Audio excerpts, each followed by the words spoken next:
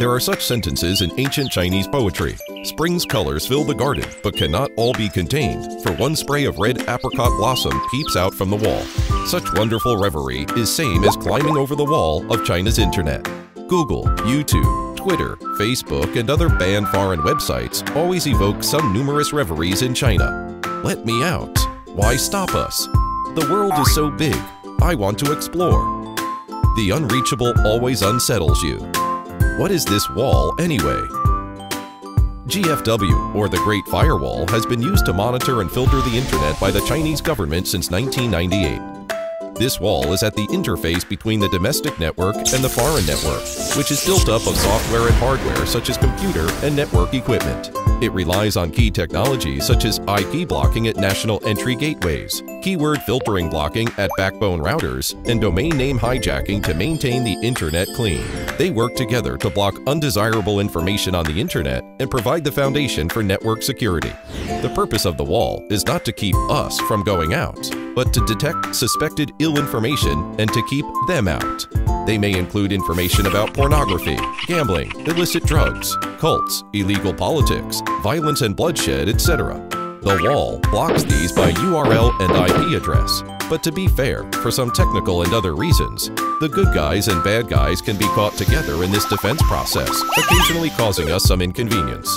As for the network security, firewalls are dedicated to preventing damage from hacker attacks, guaranteeing the orderly and smooth flow of basic internet communications, and giving security to our citizens' personal information, national information, etc. For example, by responding to DDoS attacks, isolating spam, monitoring internet viruses, and ultimately, large-scale cyber wars and invasions. Like the old saying said, although Jack Ma's success cannot be separated from his own struggle, it is also necessary to consider the course of history, such as the Great Firewall that gave him the opportunity to create the right place at the right time. Why do we say so? The wall has a very important function: to protect domestic industries. Just think about it. If you open the wall too early, foreign networks like Facebook and Twitter will swarm in and take over China's huge market. And where will we put Baidu? How about Alibaba, even Youku, Sina, and iQIYI? We all know that tariffs on imported cars will help protect the development of the domestic auto industry, and that it can gradually participate in international competition only after it continues to grow bigger and stronger. The independent brand development of internet companies will likewise require a quiet period to develop.